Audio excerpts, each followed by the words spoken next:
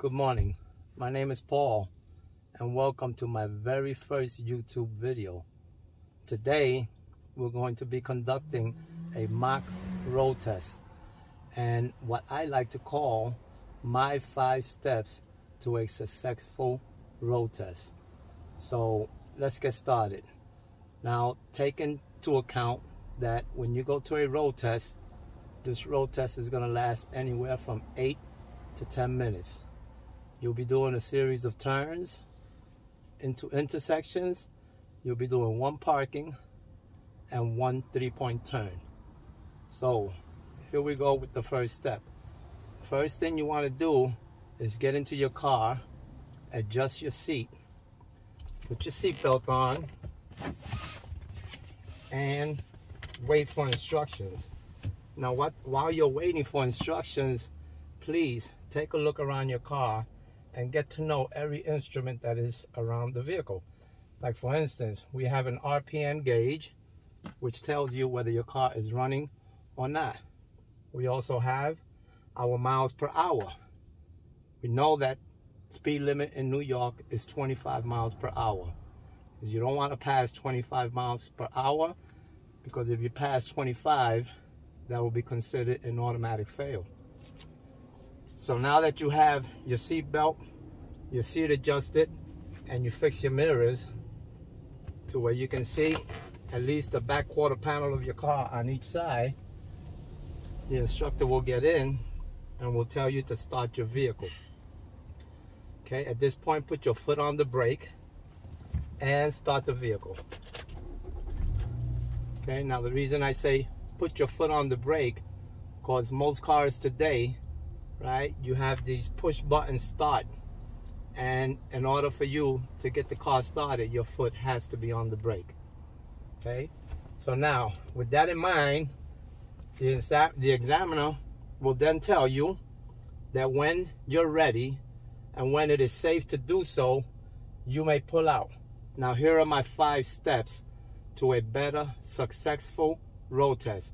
Step 1, put your vehicle into drive while your foot is on the brake. Step 2, signal. Step 3, turn your steering wheel. And we like to use a hand over hand motion and hold the steering wheel with both hands in a 9 and 3 position. Okay, now that we completed step 1, 2, and 3, we go to step 4, which is look into your mirror, turn your head back to look at your blind spot, and I see that there's a bicycle coming, so I'm going to wait for him to pass. And if nobody is coming, and which there is, I will wait for vehicles to pass by.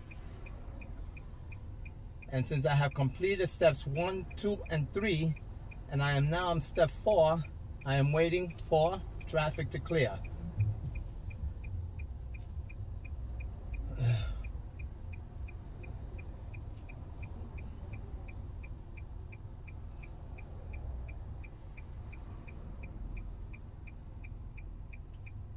And as you notice, I am looking into my mirror.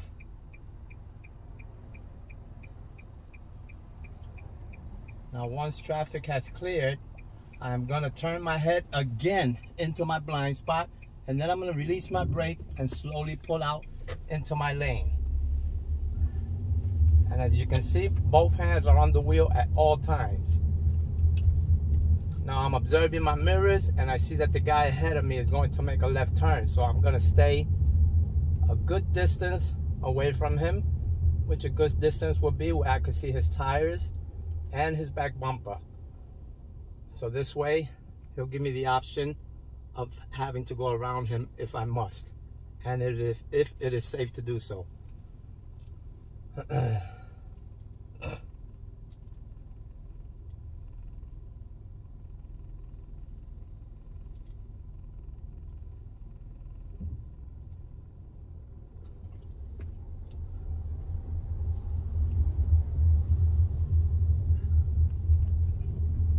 He is out of my way. Now we'll continue. At the next light is my first intersection, and I will be making a left turn. And I will start signaling from now, which is at least 100 feet before I get to that intersection. If it is safe to continue, which it is, I'm going to look into my turn, and I'm going to turn slowly into my lane and let the wheel come back on its own as I slowly hit the gas.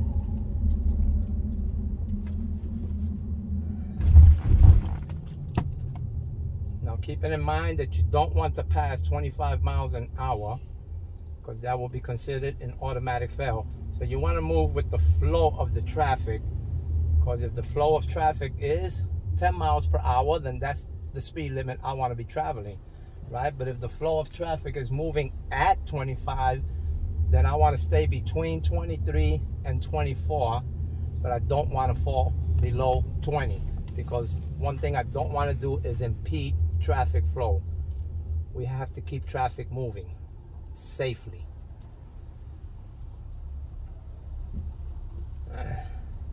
Hands remain at the steering wheel at a 9 and 3 position,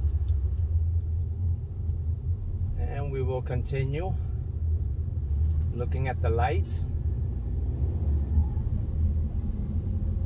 Very important to track traffic lights. And as you can see, I stay in my lanes. I do not go into lines. I look at pedestrians crossing the street, okay, and very carefully. And as you can see, pedestrians cross the street anywhere, not only at crosswalks, even at the middle, which is illegal, but we have to be conscious of that.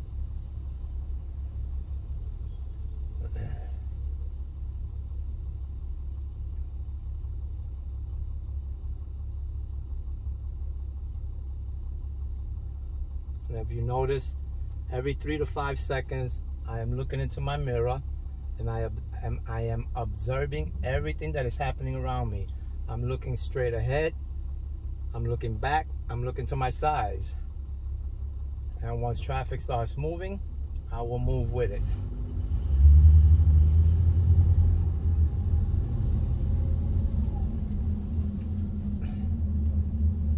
Always keeping a safe distance between me and the car in front of me. At least 3 to 5 seconds behind. Don't want to follow too closely.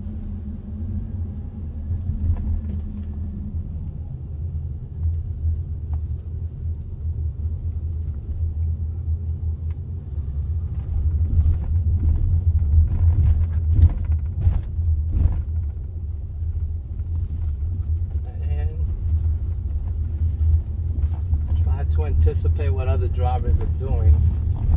This guy in front of me did not give me any signals, and this is why I maintain a space behind him. At this next light, I will be making a right, which I will signal now, and I will get as close to the right as possible, and I will slowly take my turn using a hand-over-hand motion and get in there and hit the gas and pick up speed.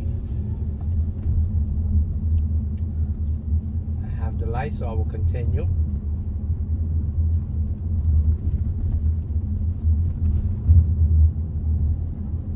The residential area, so 22, 23 miles an hour is okay. And over here, I will make a left, and I will get as close to the left as possible, and I will turn into a two-way street, my lane, and slowly pick up and move.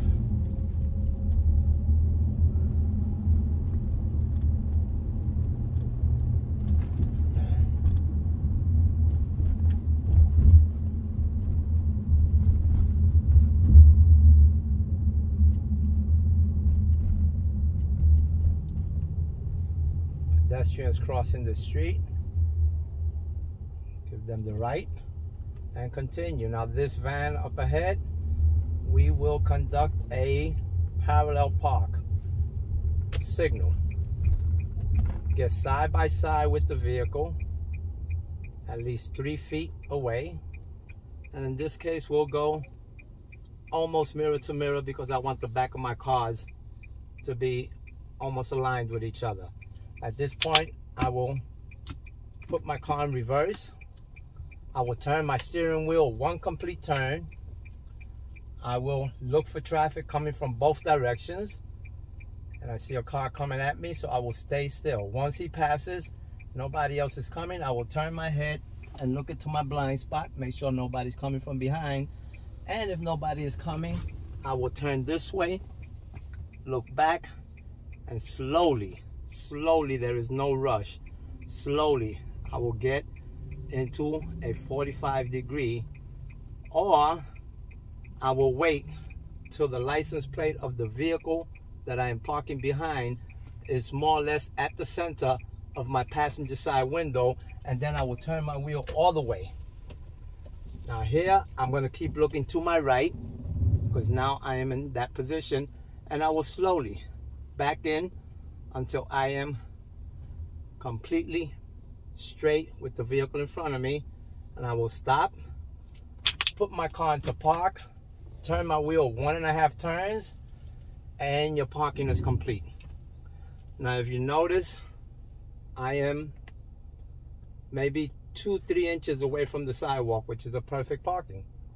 Now at this point, we will conduct a 3-point turn. A 3-point turn, I will put my foot on the brake, put my car into reverse, just so I can back up a little and give myself a little extra room.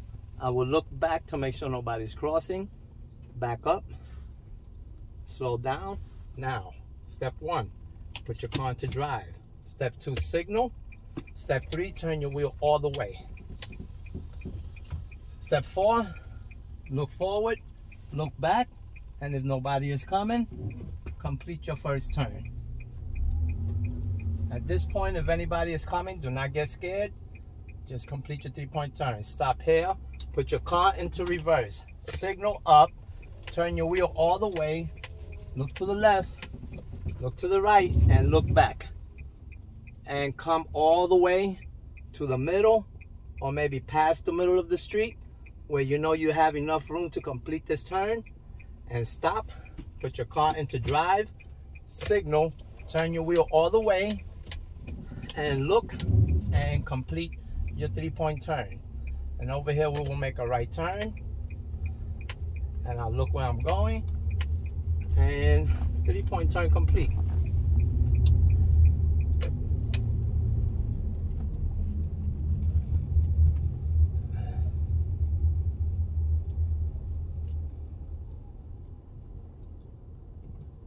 Now this mock road test might have taken a little longer than what it usually is, but these are the steps usually involved in a road test. Okay, we did a series of left turns, right turns. We turned into an intersection.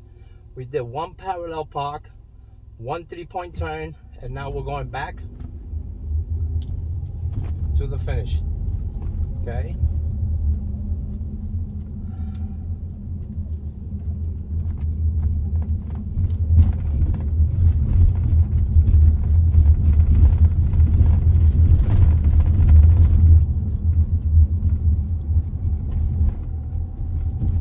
Maintaining a good flow of traffic at 24 miles per hour. Okay, at this next light, I'm going to conduct a right turn, and I will signal now. And since the light is changing, I will come to a stop before the crosswalk, people. Remember, you don't want to go into that crosswalk. You want to stop before that first line. And since this is a one-way street, I am more or less as far to the right as I want to be to complete this right turn. I'm looking at my mirrors. I'm also looking into that turn because I want to know before I get there how I will negotiate that turn. So this way I already have a pretty good idea of how I'm going to do that. And once that light turns green, I will execute what I have planned out.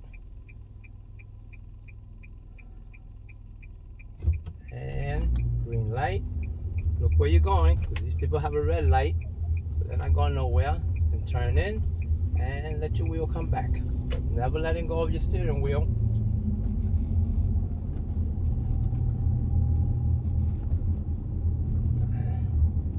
Maintaining a 24 mile per hour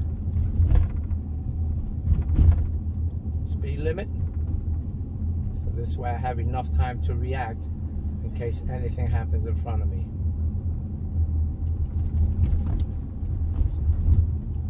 And this, ladies and gentlemen, we'll conclude our mock road test.